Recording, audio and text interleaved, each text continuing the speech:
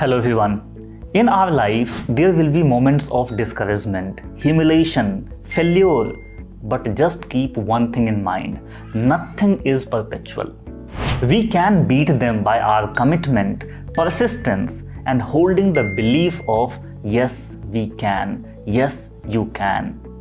Have you ever identified that your performance improves when you are surrounded by others? Imagine you are doing preparation for a presentation on a well-prepared topic. You have spent hours researching, organizing your thoughts, and creating a visually engaging slideshow. You feel confident in your ability to deliver a compelling presentation. On the day of presentation, you walk into the classroom filled with your classmates, experts, and teachers. You are noticing that everyone looking at you. As you begin your presentation, you feel a surge of energy. You speak clearly, project confidence, and engage the audience with your compelling content. The positive energy in the room fuels your passion and helps you maintain a smooth flow throughout your presentation. Yes, you are guessing right. Today we will discuss about social facilitation. Why does the presence of other people influence our behavior, our performance? Type and historical background of social facilitation. So let's begin.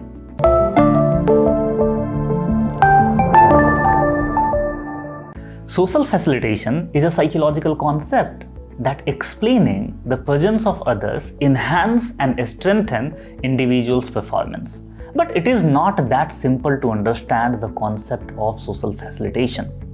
To understand it clearly, we also have to understand the historical background and various approaches.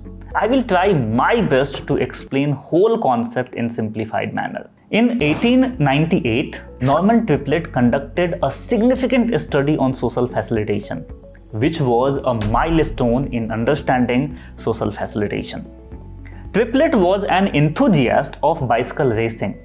They identified that cyclists ride faster when competing with other riders in comparison to when they are riding alone.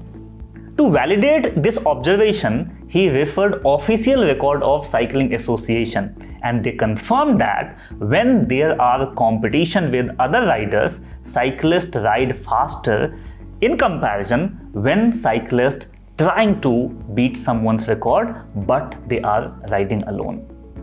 To investigate this scientifically, Triplett conducted a study that is widely accepted as one of the earliest experimental studies in social psychology. So we can understand the importance of this study. In his study, he recorded the performance of 40 children. Approximately half of the children completed the task faster when they were in competition with other children. 10 children completed the task slower during competitive situations. Interestingly, the remaining 10 demonstrated consistent performance in both competitive situations and without competition. This particular finding explaining that how individual responding in the presence of others. Triplett finding indicated that how individuals showing their performance in the presence of others is not universal. Just because out of 40 children, 20 children strengthened their performance, 10 children weakened their performance, and 10 children presented that there are no any changes in competitive environment as well as in without competition. In 1924, psychologist Floyd Allport was the first person to formally use this particular term, social facilitation. They defined social facilitation as an increase in response from the sight or sound of others making the same environment. Later on, a modified definition came. And now, social facilitation is an increase in response from others who may or may not be performing the same task. Mean, if another individual is present as a competitor or audience, both can impact the performance. And now we have to understand there are two types of social facilitation. First, co-action effects, and second, audience effects. Co-action effects refer to the improvement in an individual's performance when they are working on a task alongside others who also performing the same task. This effect suggests that the mere presence of others engaging in the same activity can enhance an individual's performance. For example, we can take an example. We perform better in library when people are present in comparison when we are reading at home in a similar quiet situation. So you will be able to read for a longer period of time, and you will be able to be attentive for a longer period of time in library just because other individual also doing the same task. Now the second type of social facilitation is audience effect. Audience effect means influence of an audience on an individual's performance. This effect explains that individual may perform better when others are observing them. The presence of audience can create a sense of evaluation and social pressure, and this sense of evaluation and social pressure enhance an individual's performance. For example, we perform better when presenting a speech in front of listeners. It is not necessary that others who are listening is also the speaker. They could be only audience. So according to Triplett and Alport, how individuals showing their performance in the presence of others is not universal.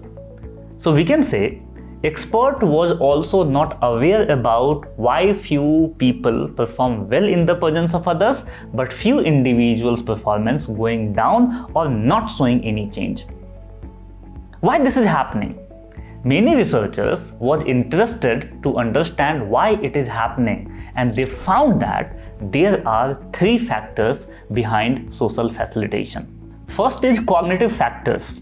This refers to the role of attention and distraction in social facilitation. According to the distraction conflict theory of social facilitation that is presented by Baron, and they presented this theory in 1986.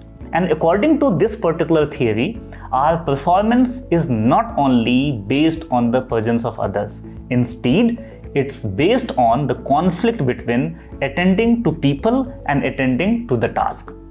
When any person has this conflict, it motivates individual to focus more on task, and this particular attentiveness improves their performance. Second is affective factors. Affective factors refer to how anxiety and self-presentation influence social facilitation. In 1968, Cottrell presented that performance is not getting influenced by presence of other people. They said that social facilitation occurs because of apprehension about being evaluated by observer and audience. Third factor is physiological factor.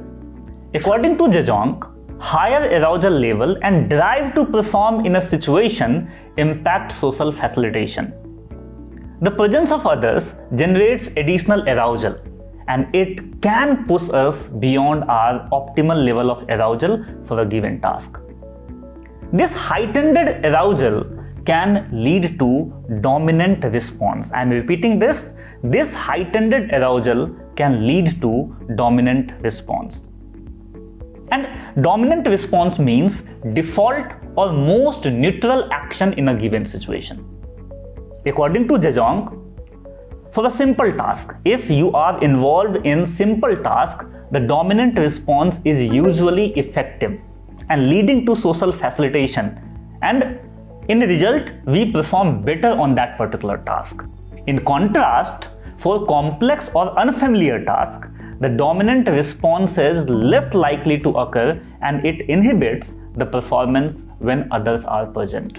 That means when you are performing something in which you are expert, social facilitation occurs, and the presence of others further enhances your performance. And when performing new or challenging tasks, presence of others is more likely to hinder your performance. So there are, right, in this whole concept we talked about, there are two types of social facilitation. First, co-action effect, second, audience effect. And there are three factors behind social facilitation. First is cognitive, second is affective, and third is physiological factor. Now I would like to share one question with you, right, because I found that particular question in one of psychology entrance exam. So now you can see the question on your screen. So there are two lists, list 1, list 2. We have to match both the list. So in list 1 you can find social learning theory, repeated exposure effect, social facilitation, and theory of causal attribution. In list 2 you can find Bandera, triplet, you can find Kelly and Jejong. And then you can find, code, like you can see A4, B3, C2, D1. Second option is A1, B2, C3, D4. Third option is A4, B3, C1, D2. And fourth option is A1, B4, C2 and D3. Pause the video and let us know the correct answer in the comment box. I am very hopeful that after watching this video, you will not face any difficulty to answer this. In today's explanation, we talked about two psychologists from the given list in the question, Triplet and Jejong. We know Triplet conducted the first study on social facilitation. So triplet will be related to option C, social facilitation. And Jejong said that when we perform simple tasks or those tasks in which we are expert, then social facilitation will occur. So Jejong will be connected to option B, repeated exposure effect. Repeated exposure effect means a person will be an expert due to the nature of the task. Now I would like to mention thank you for watching this video till end. If you are doing preparation for psychology entrance, keep faith in yourself and be consistent. You will definitely get what you want, right? Bye. Take care.